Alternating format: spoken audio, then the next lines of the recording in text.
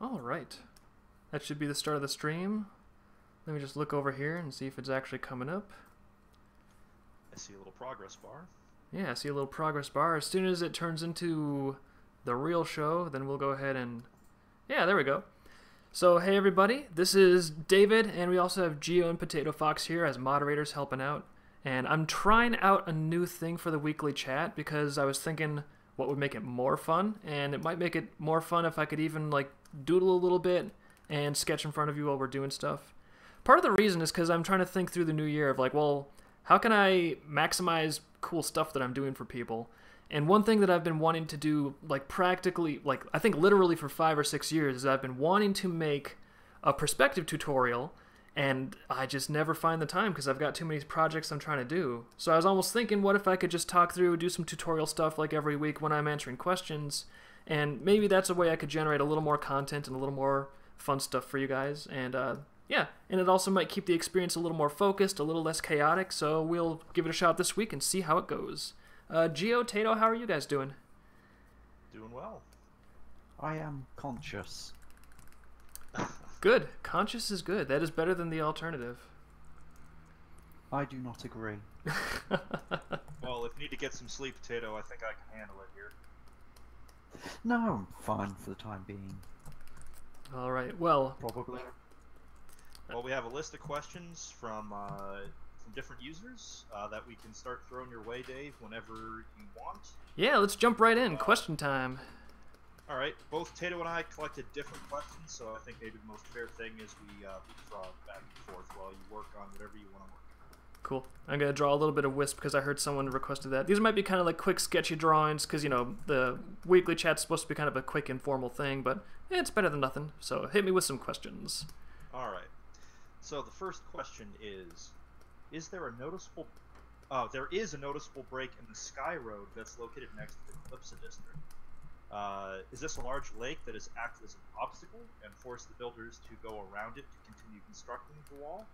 Or was there a piece of section that sunk beneath the water due to a sinkhole? All right. Oh, I remember what it looks like. I would say it's a lake, because I know the Calypso District, we have a lot of lakes in there. It's part of the runoff from the Starfall Mountains, and that's supposed to be one of the features, is there's a lot of lakes, a lot of canals, a little bit reminiscent of, like, you know, some of, like, the Italian stuff with the canals there. So, yep, there's a chunk where the wall, like, they just decided, I guess we don't need the wall right here, because the lake was fairly difficult to traverse for people at that time. So, there's just a chunk where they built the wall out into the lake a ways, and they decided, that's good enough. And so they just skipped a chunk of the wall. Awesome. Tato, did you want to read a question? Yes, sure. Let's have a look. Do you believe there is any meaning in life beside death and taxes? Yes, cartoons. Cartoons and maybe Bitcoin. Well, that answers that. Next. Okay, so let's see. I lost my list. Here it is. How's the terrain and environment like in areas that are outside the Calypso and Rustful districts? Is it a lot of open farmland, marsh areas, woodland, or a mix in variety?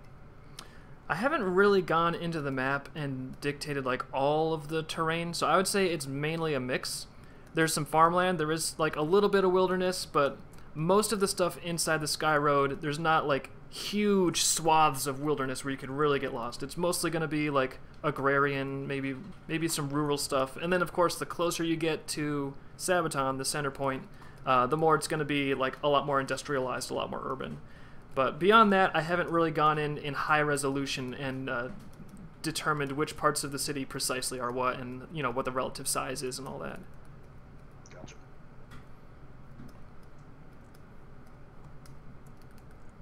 From the same user, is the brain a computer, basically? Do you consider the brain a computer? I don't know if the brain is a computer, but if I got some more inputs, I might be able to figure that out.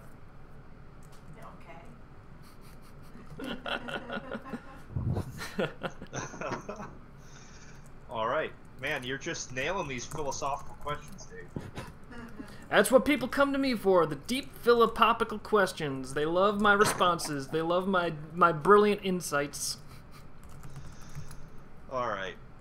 So here's an interesting question. I actually like this one. What's the Troika's policy regarding handling the deaths of their operatives? What do they do with the bodies or remains? Are loved ones notified, or do they have any sort of dog tags or identification if they're lost in combat? That sort of thing. That's a really good question. I like that one. And the answer is it's going to kind of change as the series goes without getting too terribly spoilery. But at this point in the graphic novels, the Troika is intended to be really an underground organization. It's like secret. They've got like cells set up all around. No one's really supposed to know about it.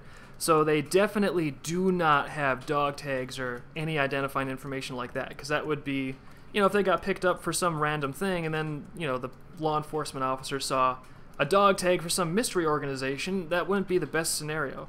And sometimes Troika guys, they wear a bunch of different hats. Some of them might be involved in Sinner's Mark and running for Mente, and maybe they do get picked up by law enforcement sometimes. And it's like, it's fine if they catch onto the one illegal thing that they know you're doing, because, there can be a bit of an understanding. But you don't want them to know about the illegal thing that they don't know that you're doing. So they've got no dog tags or anything like that. And typically, if there's a death, the Troika don't have like a formal system for handling it, because they're supposed to be a secret organization. So they're not going to like go and pick up the body from the morgue and be like, we need to have a military burial for this guy. Essentially, if there's anything that would tie the death back to them, they will try to sanitize the scene of the whatever happened. If there was like a shootout or a crime, essentially they just try to sanitize it to make sure that it doesn't leave evidence that they exist. And beyond that, they leave it, and like things take their course, whether law enforcement finds those bodies or the family deals with funeral arrangements or what have you. But yeah, since they're not really legally permitted to exist and they're supposed to be top secret, there's not any kind of formal funeral arrangements or anything. I mean, they might have some way of just remembering the people that they know that get killed, but it's not going to be like an organization-wide, like, okay, let's put it on the calendar and we'll add it to the itinerary, that sort of thing. Awesome. Spiffing. Indeed. Any other questions bouncing around in there? Oh, we got plenty more. It's Tato's turn. Got a couple of more philosophical ones. Oh boy. Which have all been answered very thoroughly and completely. If you could bring a philosopher back, who would it be and why? Karl Marx, so he could understand the magnitude of his stupidity.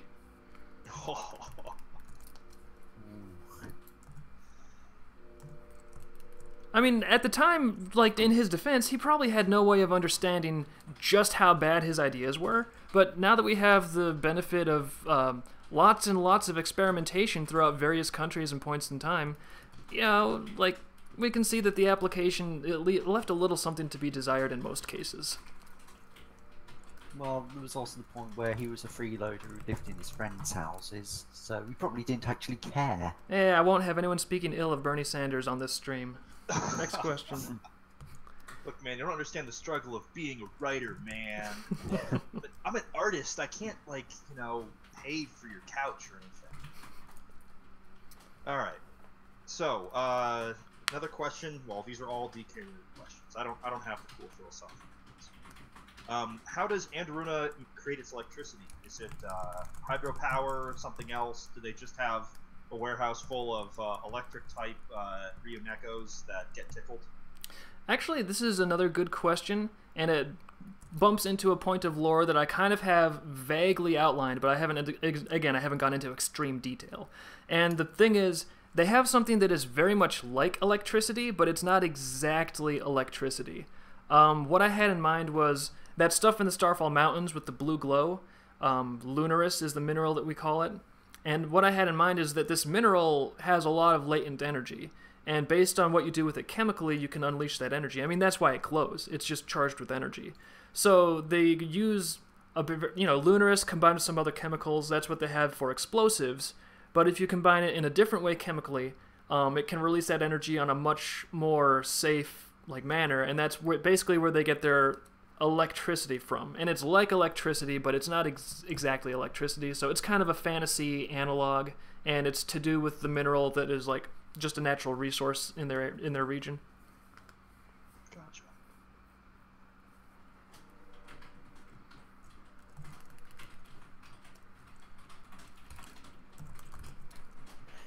It appears there are no more philosophical questions.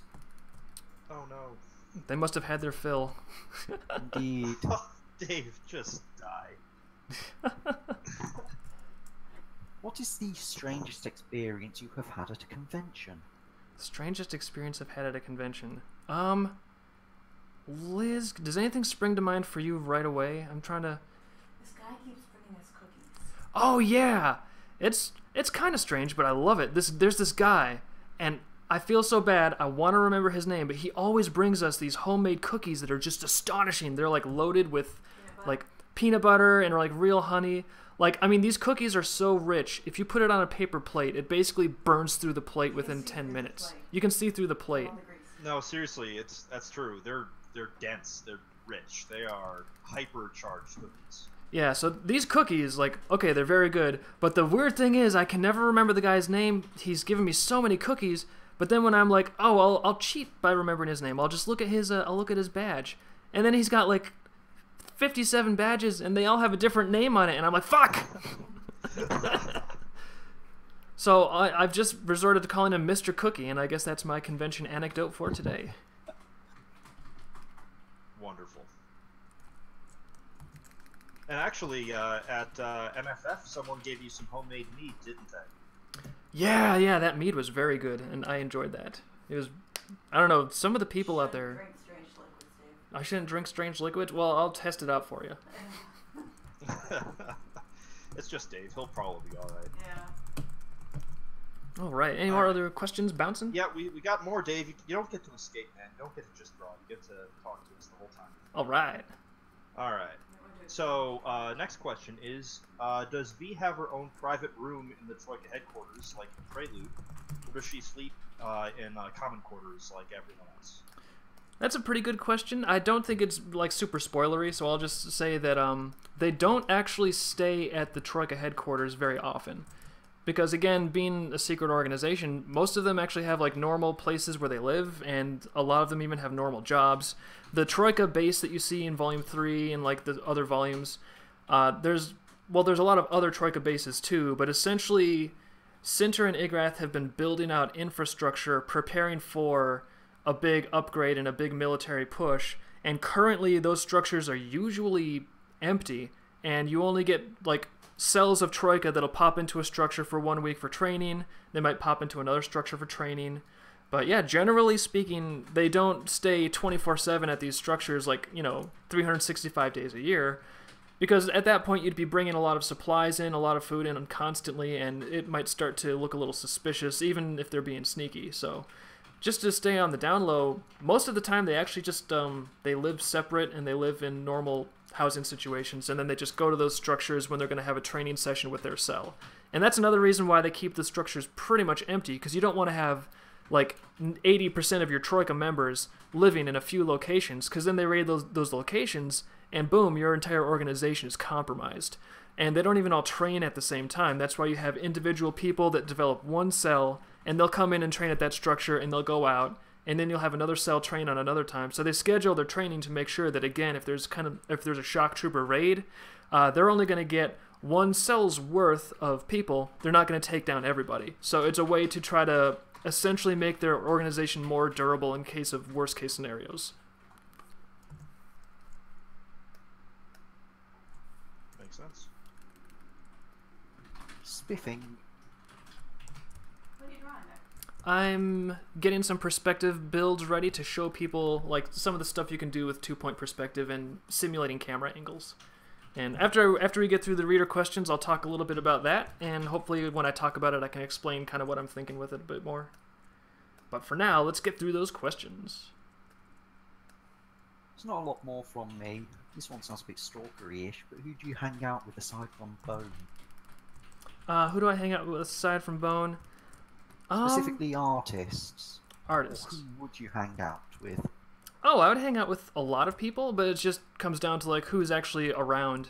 And I don't know, we hang out with Colin comes around sometimes. He's a musician. He's really cool. He's nice. Let's see. I don't know. Yeah, so it's not a whole lot of people. I've kind of People don't live near us. yeah, most people don't live near us, so usually it's conventions when I see people.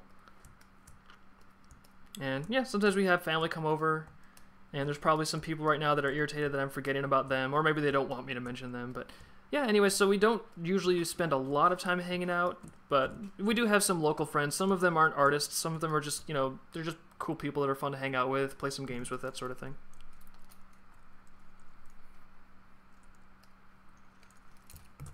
Okay. Stonking. Oh yeah. I remember. So I have Yeah. 3 more questions on my list. Sure, let's go. The next one is, how does Andoruna obtain flowwood seeds? According to lore, they wash up on the northern dunes, and then Andoruna competes with the northern settlement for seeds. But who collects for Andoruna? Is it the CCA? Are they licensed collectors? And how does it operate? Actually, the real answer of who collects for Andoruna is those northern settlements. And that's why there's a lot of black market dealings, because even though, you know, they've been banished and they're supposedly persona non grata, well, they happen to be in control of a major industry, and Andoruna kind of needs access to it, so there's a lot of under-the-table dealings, a lot of officials getting paid off. And there are, like, you know, some CCA places that are like, oh yeah, it's our job to go out and harvest those seeds, all right, but the reality is they tend to wind up just sort of paying off some officials and just getting the seeds from, you know, the people that actually live in that region and like manage to get access to them. So the answer to that is there's a lot of corruption and black market dealing, and it's kind of an open secret. Like, everyone kind of knows that's the way it works, they just can't admit it out loud because it would indicate to the general population that they're not like the best at everything.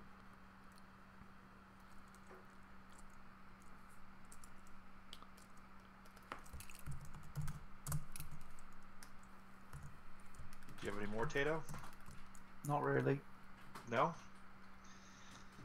Okay, I'll just keep going down my list then, if I'm the last man standing here. Yeah, let's rock and roll. Alright.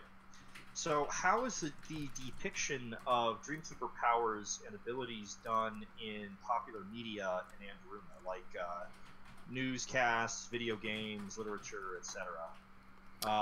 Examples being superheroes or even outright depictions of powers usage. Is it allowed? Is it regulated? Or is it discouraged? How is it treated in fiction? Actually, I think it might get a little spoilery, but I can talk about the basics of it. We're going to touch on that a little bit in Prelude with Trio de Fortress, which is Gorse's favorite superhero team. There's Trio de Fortress, and I think the tagline for the Trio de Fortress show is like, power for good! And Cheesy. yeah, it's very, very cheesy, very fun. But in this fictional cartoon show that takes place in the dream world, yeah, the characters use their powers for good, and it winds up being something where it's a little controversial because it's like, well, it's not illegal to show that, but maybe it should be because it's so bad to encourage that in children. So we might touch on that to some degree in Prelude. Awesome. Alright, and then the last official question I have before we get to talk about what you care about Woo! is, how much does singing matter to Vanth? It's implied that her mother is pushing her to train for those sorts of things, but we have yet to see any indication of whether it's something that Vanth enjoys. And if that's too plot vaulty, answer the question of how good is Vanth's singing voice, and what's the odds of her talent demolishing Tinsel in the Andoruna music scene if she was ever given a chance. All right. Vanth is just a trainer. She's just training. She's a... Right, Liz is telling me that Vanth is just a trainer. She's just training. So, yeah, I would say that generally Vanth's mom is very interested in having Vanth sing, and Vanth has a very, very good voice, but Vanth, she just wants to be out there, like, doing things that are, like, you know, that matter in the real world. So Vanth she's very ambitious. She kind of wants to get out there and, like, really... Like, even in her room, you see some of the toys and things she has are like Fall Guard, like players and athletes and stuff. So she dreams of just like doing things. And in Vanth's mind, singing is not doing things. Singing is just making noise. And even though she's very naturally gifted for that, and her mom is trying to encourage that, it's not really the direction Vanth wants to go. So that's a source of conflict for them. Would you describe Vanth's singing voice as lower in register, higher, somewhere in between? I'd probably have to consult with Liz about that, because we don't discuss like how the characters would sound in detail that much. Sometimes it comes up, but usually we're just making the comics, so we don't have to answer that sort of. Sometimes we have to like listen to a voice Yeah. and then be like, oh, like that. Yeah, Liz is saying sometimes we have to actually hear a voice to be like, oh, that would actually be perfect for blankety blank. But I don't know, since we're not casting any animation currently, it's not something we really have to invest a lot of thought into, I guess. All right, well, that's all I have for questions, so I suppose you're a free man from this point forward. Cool. Well, in that case, let me see. I think I had a list of some brief Dreamkeeper-y announcements, so I'll just run through those really quick. Oh yeah, if anyone was back in the Firebrat campaign that we did last year, those books are being delivered right now, and if you haven't filled out your survey, go ahead and fill it out, and I will get your book in the mail. And Mike Rosen is signing the copies we sent to him as we speak. So yeah, delivering on Firebrat. We just renewed the license for Skirmish with the EPF developers, and so I should be getting an ETA from them on the strategy guide and the art book, and then once they get me the text, I can put together the pictures, and we will deliver on Wave 2 of Skirmish. Other good news, I'm not sure if you guys have been following some of my articles I post, but we did something recently about like terrible, nasty things in the fandom, and we wished that conventions would maybe not let people that are legally convicted of, raping children. Maybe they shouldn't be around children at conventions. And there's good news on that front. I'd essentially given up because we got so much pushback on these suggestions. But the convention Further Confusion actually did precisely what we wanted. They integrated this into their convention policy, and so they said that anyone that has a history of sexual violence or pedophilia, they're not supposed to show up at the convention, so that's actually kind of what we wanted. In my petition, I did clarify that maybe we should constrain it to people that have been convicted, in the court of law, because otherwise it gets a little tricky on exactly how do you determine whether someone is guilty of what they're being accused of. But even so, it's better than nothing. I'm glad that somebody out there, some convention, I don't know if it was our influence or not, but either way, I'm glad that someone demonstrated that, yeah, you can do that. Your convention doesn't explode. It's just a common sense amendment to your policy. What else have we got? Getting ready and geared up to do Volume 5. I've cleared out a bunch of commissions. And also, False Start by Bonitis is going to be probably getting kickstarted, I think, this year. Early this year, probably. So I'll consult with him when that's happening. All right, and we answered a bunch of questions. And I drew Wisp here. I've got a question. What, Liz? Do you know when the projected Volume 5 release would be? Do I know when the projected Volume 5 release would be? Not yet, but I know we're going to be sprinting on it pretty fast here now that I got my commission plate cleared off. Would you say within a year? I definitely want it to be within a year. If it's not like done this time next year, it's going to be almost done. Okay. Because essentially, like, I know we've been doing a lot of projects. We had like the plush Kickstarter, we illustrated the novel, we illustrated the game, and those were like massive projects in and of themselves. But now that all that is kind of cleared out, I'm just going to be sprinting on Volume 5, and I'm going to try to keep my schedule very focused on that. All right. So I actually have a question related to that. Yeah. Personal question. How has your workflow or how you approach volumes evolved over the years from when you were first starting on like V1 and V2 to now, with V5 more than 10 years later? I would say I tend to like to still go chronologically from the start of the book to the end. It just feels a little more right. And I'm a little more, I've got a little bit more of a pipeline now. Like originally I would like draw a page and color a page and then go to the next page and draw and color it. But now I really like to just do the blue line sketch for like maybe 3 to 5 pages at once, do the pencils for those pages, and then after we get a whole scene done or a few scenes done, then I go through and shade it after it's been color blocked. So I guess it's gotten a little more organized in terms of like the assembly line nature of it. All right, and so I'm just going to talk very briefly about perspective, and then it'll be right around a half hour, and I'll say that's pretty good for a weekly chat. So I've been wanting to do a perspective tutorial forever, and I'm just going to touch on a couple of brief points here. And the thing I'm going to talk about is actually how perspective links up to the camera lens that you're using. Now, I know when you're drawing, technically you're not using a camera lens, but to get different kinds of cinematic effects in your work, you kind of want to be able to simulate a camera lens sometimes, because if you're watching a movie and you notice like the difference between like a zoomed in lens or a wide angle lens, it adds a totally different feel to the scene, and you really want to be able to capture those kinds of feels in your work if you want to.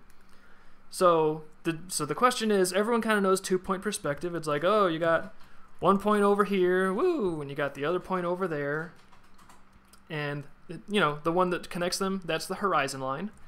And these basics are pretty well understood, but the question is, how exactly do you manipulate this to make it look as though we're looking through a zoom lens or a wide angle lens or just a normal lens? And also, like, how do you make something look like it's closer to you versus farther away?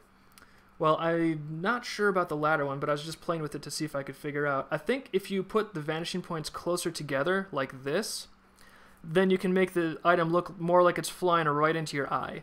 Because when those vanishing points start to come in closer together, it puts a lot more pressure on the angles of the item you're drawing. And also, if you think about it, if there's something really close to your eye, and you can see the lines going off in one direction versus the other, then you don't have to turn your head as far to really get the effect of it. So I think pushing the lines a little closer together can exaggerate the perspective and make it seem like something is like really tall or right up in your face. But to the main point, the camera angle point, the difference is this is almost like a normal scene. But let's say that you took a photograph with a camera, this is what you would get. But let's say you took a photograph with like a zoomed in camera, it would zoom into a point that's smaller, kind of like this. And then what you would do is you would take this and you would blow this up to the entire size of the screen. So the question is, what makes something like this that would be like blown up to the whole size of the screen different from this? And the answer is, when you have something like this as your like panel or your piece of paper, you notice the vanishing points are way off to the sides of it. Like the vanishing point isn't even on the piece of paper anymore, it's way out here. And I think I have one that looks like that, like this. Like you can see the vanishing points, they're not even on the piece of paper. So the more you zoom in like that, the more the lines really start to be almost going at the same angle. Like here we have stuff coming from here. Here we have stuff coming from here. And the closer you zoom in, oops, wrong color. Red versus blue? Yeah, the closer you zoom in, the more those are almost going at the same angle like this. So if you look at a photograph where it's really, really zoomed in, you'll see that sometimes the lines are so, the vanishing point is so far off the edge of the screen, it almost looks like the lines going there are parallel. Like it almost looks like these are like completely parallel. You almost can't see the convergence. And it's the same thing for the blue lines going over here. So when you get that effect, when the lines are going almost parallel to one another off the side of the page, that's when you get an effect where it looks like it's more zoomed in. And that is how you simulate a zoom lens. It sounds probably more complicated, but if you try it out a few times, it's really cool. And see, then if you took the same scene, it's a lot more obvious when you zoom out a little bit more that, oh, well, of course, these lines go at different angles. They're not necessarily parallel. And you zoom out all the way.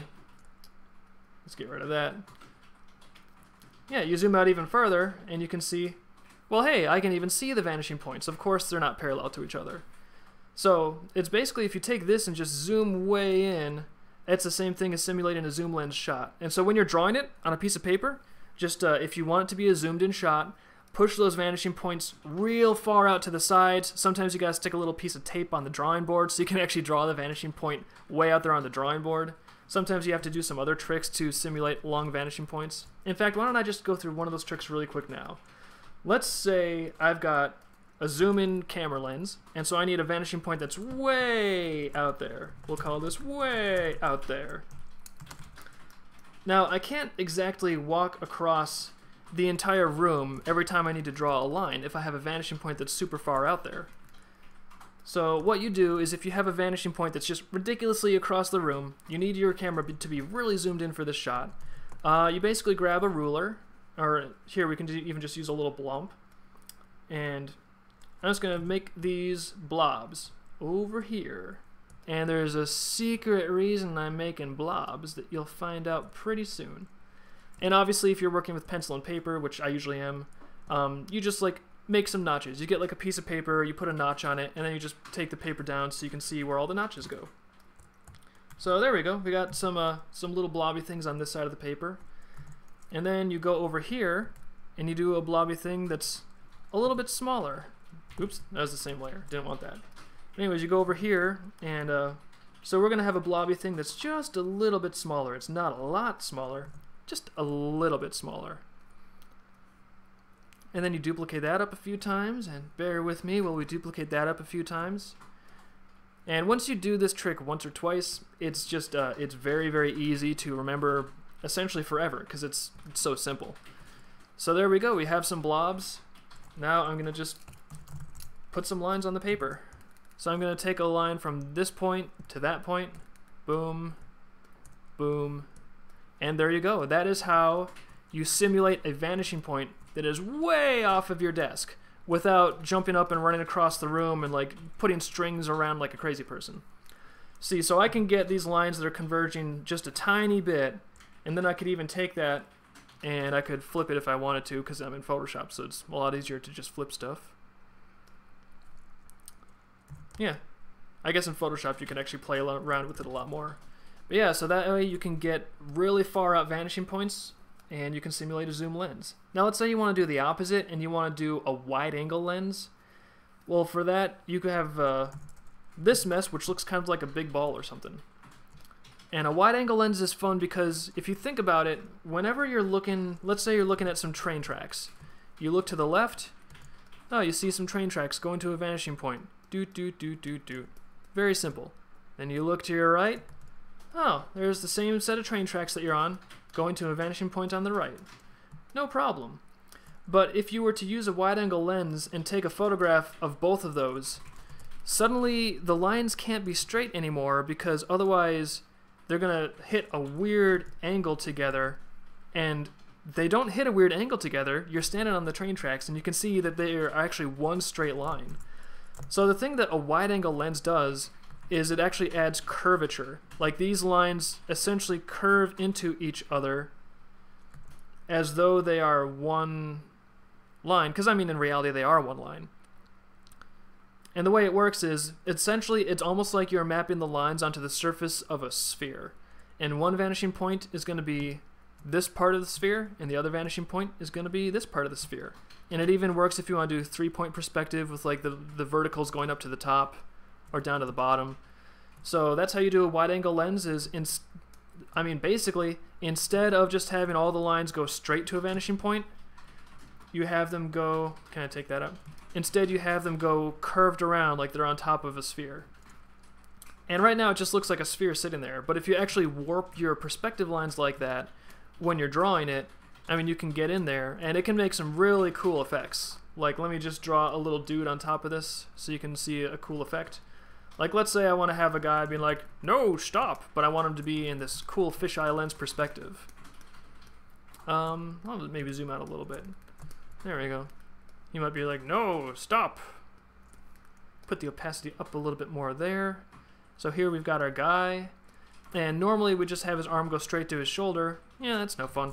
But we're in a nice bubbly perspective, a nice wide angle lens. So his arm actually curves with the lines, and in fact when he's over here, the vertical lines are starting to curve up too, and he's like, rah! You can tell that these are high-class drawings, but the point is, look at the perspective. And then his torso is here. And one note that you should know about perspective, it's pretty basic, is the horizon line is the one point in this one that would be straight, and that connects the left and right vanishing points. And another thing they call the horizon line is the eye level line, because that's where the viewer's height is in the picture. Like, we are looking right here. That's where we are. And therefore, anything we look at that's above that horizon line, it's actually above us. We're looking up at it. And anything that's below us in that horizon line, it's actually below us, and we're looking down at it. And in fact, a fisheye lens like this can kind of help accentuate that idea just a little bit more. See, since I'm looking down at him, you can just put his feet in the perspective like that, and it puts him more... Even simple little drawings like this, you can see that adding perspective kind of just pumps it up. Because now he's grounded on a plane that we're looking at, and it's got a nice wide-angle lens perspective, which is pretty cool. And then this arm is going to be going back here, but it's diminishing as it goes back in distance because it's got a wide-angle lens. In fact, you could even push it a little more. We could have this leg come down a little farther like that, just to accentuate the effect. And then you zoom out and you see we got this weird distorted figure, but that's kind of what it would look like if you were photographing him with a wide-angle lens. So in the final drawing, you don't necessarily want to have all of these construction lines, because then it looks like you're in some kind of a hellish grid. But if you do those construction lines really light, like with a blue line pencil, or I guess in Photoshop so you can turn it off, then you're left with a cool wide-angle lens. And especially if you have like some buildings back there, or something that really helps, like, you know, a thing flying up here, stuff that helps like show the perspective on an object so it's not just constrained to the figure, then it helps nail home the perspective, and there you go.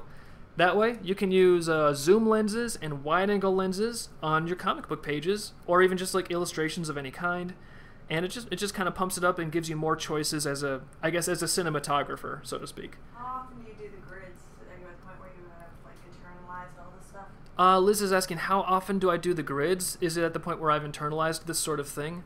And the answer is, it depends on the panel. Most of the time, if it involves a lot of background elements, I've got to do the grid. I've got to like draw those lines there. I've got to get that framework so it can help me visualize where items are supposed to be and how fast they're supposed to recede in the distance. So most of the time, if it involves backgrounds of any form, I got to have that framework in place. However, if it's a closer up panel, like let's say there's not a lot of background items, there's no buildings, it's just somebody like close up in the panel, I might be able to just wing it because I've drawn them in perspective with the safety lines enough times that I've kind of got the hang of it a little bit. So if it's just a character, if there's not a ton of other background stuff involved, sometimes I can just go ahead and draw them out and get away without using any of the perspective lines.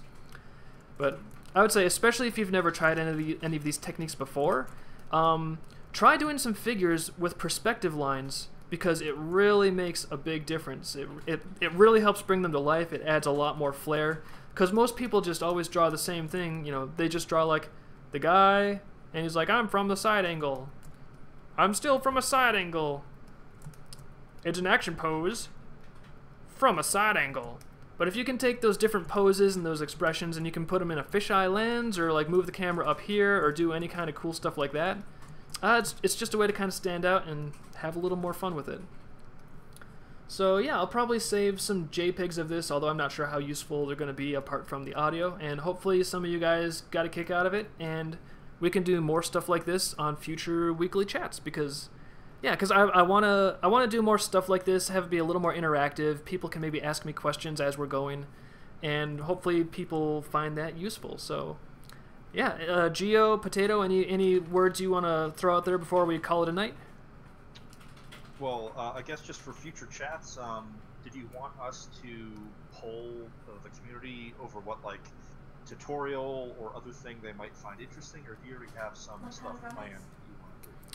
I don't really have a lot of stuff planned right now. I was just kind of like, I had the idea for like, hey, what if this new year I tried to do this with a stream and I could maybe draw stuff. So yeah, I also think one of the Patreon levels, if we get to a big level, is letting the backers vote on things. So maybe I should incentivize the Patreon a little more, or recognize the backers a little more, and get them involved in the voting, because that would be sort of like, hey, you've been giving us money, so maybe you should call the shots a little bit. So I might tie it into the crowdfunding. And speaking of which, I know there's a lot of news about Patreon right now, and we're following it pretty closely. And I kind of think Patreon made some bad calls, but what we're gonna do is we're gonna stay with Patreon because they're the mainstream platform, you know, assuming they don't just kick us off. And as alternatives rise, because it looks like we're definitely gonna have some alternatives trying to make it at this point. As alternatives rise, we're gonna get on some of those. We'll see which ones seem the most stable, which ones actually survive the strikes by the payment processors. And then when we have some solid options for you guys, we'll just post a journal and be like, hey, pick the one that you like the best. We're gonna try to post the same stuff everywhere at the same levels. Awesome. Yeah. All right. Well, I guess that's it for tonight. Thanks, guys, for watching the stream. I hope you had fun. I hope some of this was kind of helpful. And yeah, especially if you're a Patreon backer and you're at the level where you get to vote on stuff and suggest ideas, maybe start thinking about what would you like us to explore in a future stream, and we will see you there. For now, everybody have a great night, have a fantastic Christmas, and we will talk to you later.